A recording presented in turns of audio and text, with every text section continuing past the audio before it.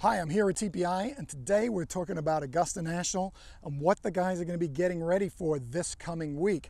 I was fortunate to be out there last week and was able to follow a few guys around and see some of their preparation for the tournament.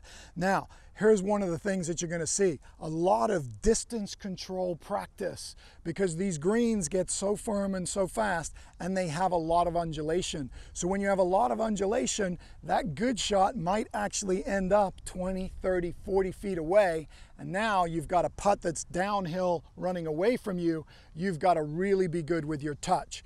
And the key to Augusta is the iron shots into the green, leaving the ball on the right side of the hole to give yourself an opportunity. What always happens at Augusta during the week is players start to get tentative with their stroke. They see the speed of the greens, they see the undulation, and before you know it, they won't commit to an actual stroke. So this is a great drill that I like that can help any of you with your distance control putting. We call this umbrella. Basically what I've done is I've created an umbrella in like a 3-foot semicircle around the hole up there. And then from there, I've put a ball every 10 feet back. So 10, 20, 30, 40. What I do is I actually start at 30, then I go to 10, then I go to 20, then I go to 40. And you can take this to 60 to 80 or whatever you want. But basically what I'm trying to do is make sure this ball finishes somewhere in that circle. If it does, I get to move on to the next putt. If it doesn't, I have to start all over again.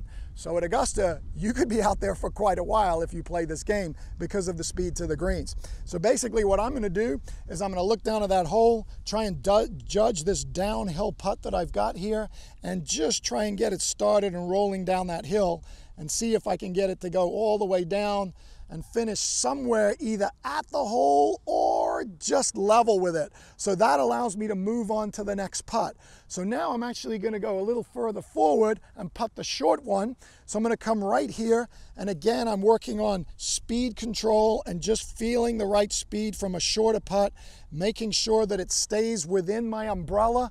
Then I'm gonna come back to that longer one again and see how my distance control is. So back here, I'm gonna play a little bit of a longer putt, really just making sure that I'm focusing on the speed, trying to pick up the slope. Slow down, slow down, slow down. Just outside the umbrella. So I gotta start all over again. I felt like I hit 3 pretty good putts, but this is what they're gonna be dealing with. A lot of guys are gonna hit great putts and end up 5, 6, 7 feet past the hole. In some cases, if they catch the wrong slope, they could be off the green. It's gonna be a great week. It's an amazing tournament, my favorite time of the year.